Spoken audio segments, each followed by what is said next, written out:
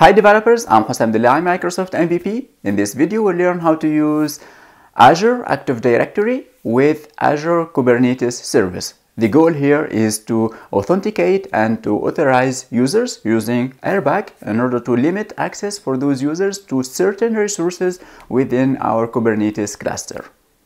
In this tutorial, we'll go through three main steps. The first one is creating the AKS cluster with RBAC role-based access control enabled. After that, we'll create the client and the server application in the Azure Active Directory. Those applications will be used from AKS in order to identify the users that are hosted in our Azure Active Directory. After that, we'll use the role and the role binding in order to grant access to our users, to tell those users have access to those certain resources. So let's get started. In this workshop, we'll go through 5 different steps. The first one is to create the Azure Active Directory server and client applications. Those will be used in order to authenticate our users to connect to AKS cluster. After that, we'll go and create the cluster itself with the configured with the client and server applications that we have created. So here we'll need their applications ID and secrets. After that, the step number 3 is to create or to connect to the cluster itself as an admin so that we can configure it to connect other users. The configuration we need to do is in step number 4, which is creating the role and the role bindings. So with this one, we'll allow some users to connect to the cluster with some privileges access. After that, we'll go and test the connection of our users and check if he have enough privileges to do the allowed operations. Let's start with the step number 1, which is creating the client and server applications inside Active Directory.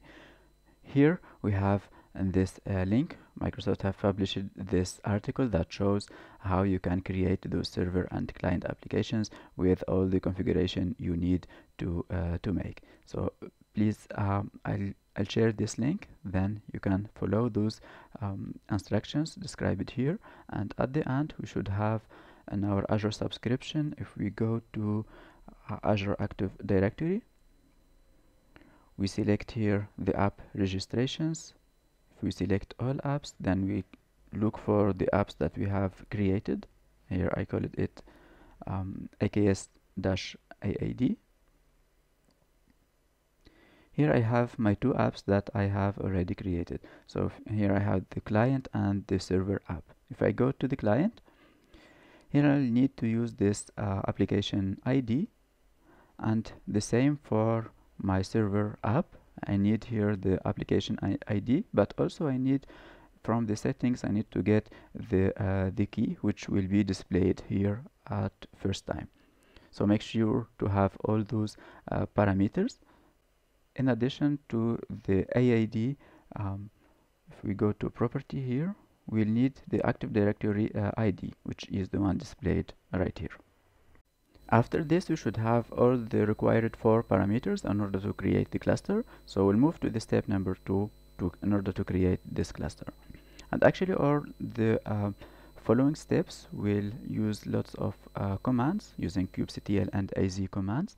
So I have published all those commands in GitHub, so you don't need to type it yourself.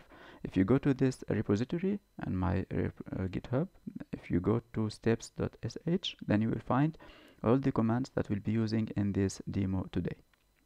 I have opened this repo inside my VS Code right here. So if I go to step number 2, it will be creating the AKS cluster with RBAC configured.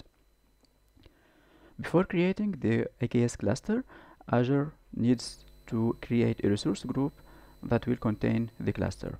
So for that, here I'll be using the AZ group create. Here note that I'm using the AZ CLI, so make sure you have it installed on your machine.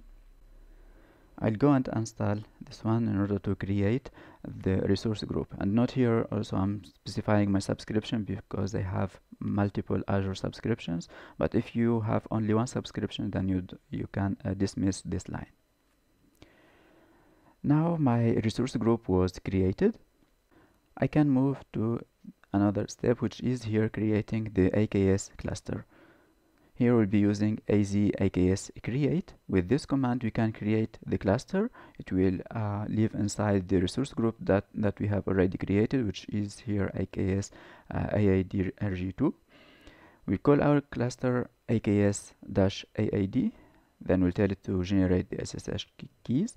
Then here we'll put our 4 required keys for our client applications. It's secret, then the server application, and the Active Directory tenant ID used inside Azure.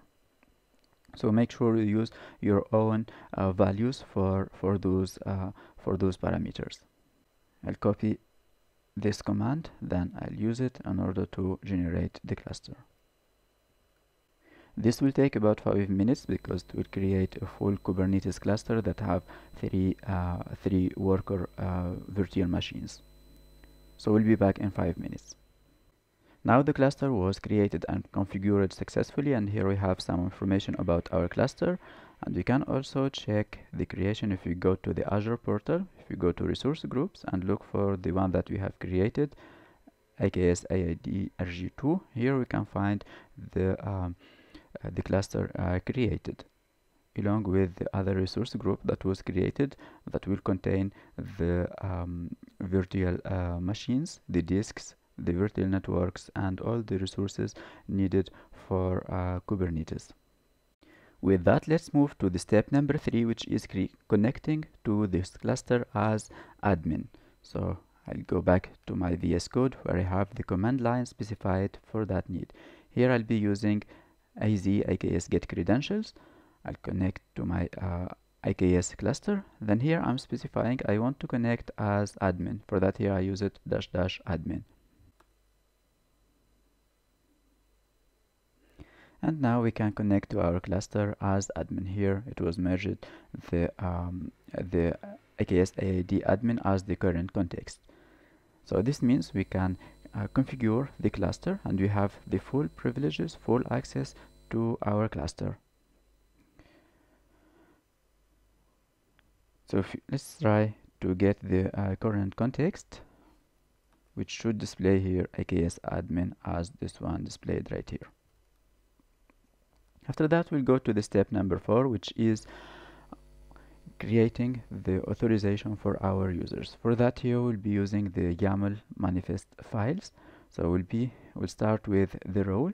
Here we are defining a role for our user. This role, call it pod reader. It will allow our users to access the namespace, and the operations they can perform is to get or watch or list the pods.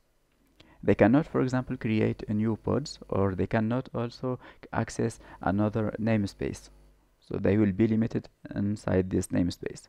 For that, here I call it pod reader. They only can read the pods. They cannot change the pods. The role, in order to be assigned to a user, we can use the role binding. The role binding is the second file I'm putting here, which is also available on the GitHub repo. Here we are calling it read pods. It will have the access to the default namespace only. And here we are associating the user, which is this one right here, the ID of my user inside Active Directory. I could have used the my email address or the name of the user itself, but here I can also use the ID of that user inside Active Directory. You can check that if we go to Azure Active Directory. If I go to my account and if I take a look at the users that I have here, I can find myself inside this list. So here it is, the user Hussam Dillahi, which is me. Then here I have the object ID for this user. So I have copied this value and used it inside my YAML file. Then I'm assigning to this user this particular role, which is pod reader, the one described in the role.yaml. So this means this user will have only access to read the pods from the default namespace. He cannot perform any other information. Of course, here we can also use the another kind, which is group. So we can specify an Azure Active Directory group, and each user inside that group will have the same privileges as everyone inside the group. Now let's deploy those role and role bindings. So I'll do that from the terminal. Here, let's make sure I'm inside the same directory. Then here I'll use kubectl apply -f. I'll start by deploying the role.yaml. So this will create the role for me. I can check that if I run kubectl get roles. Then here I get the role, the pod reader created inside my cluster. I'll do the same to deploy the role dash binding. So once it's deployed, now we can check that it exists by running kubectl get role bindings. And here it was successfully created inside our cluster. So until now we have a user inside our Active Directory who can authenticate to the AKS cluster and who can perform some operations specified inside the role and role bindings. Now let's pretend I am that user who could be one of the developers in my development team. He will connect from another machine. Let's say here he will connect from an Ubuntu machine, for example. So the first thing he need to do is to connect to the cluster, which is here the step number 5 in order to test if that works correctly. So we'll use the AKS get credentials, but without specifying the --admin, because that's only for the admin. He uses it the first time, then it won't be used anymore. So I'll run that here so that I can connect to my cluster, and here it will be using this current context.